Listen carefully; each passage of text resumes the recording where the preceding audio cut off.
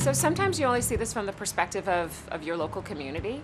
So there are athletes, we are inspired by them, we're excited about what they do, but they really have set a great example for other athletes around the world. And the Cayman Islands have stood out. There's so many stories, and we've been doing this for a number of years now, where the minute they hear the Cayman Islands team is coming, they get excited and want to connect and support what we're doing. So I think it's really done a lot to increase the profile of the Cayman Islands, and our teams have just gotten larger and bigger, and I think that too has been wonderful for folks to see the support that the Cayman Islands are giving the Special Olympics Cayman Islands team.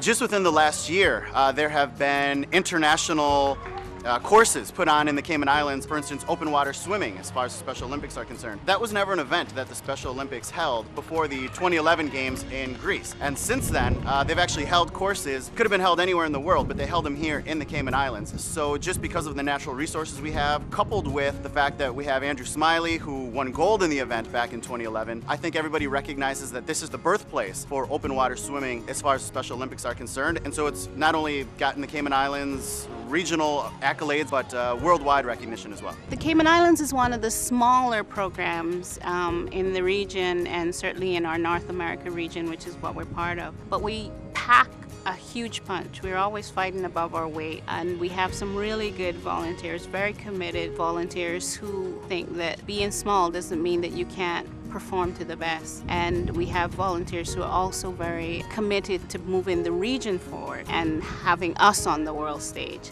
So definitely locally we're opening the eyes of the community, but on the world stage our athletes are right out there with the best of the best in the world.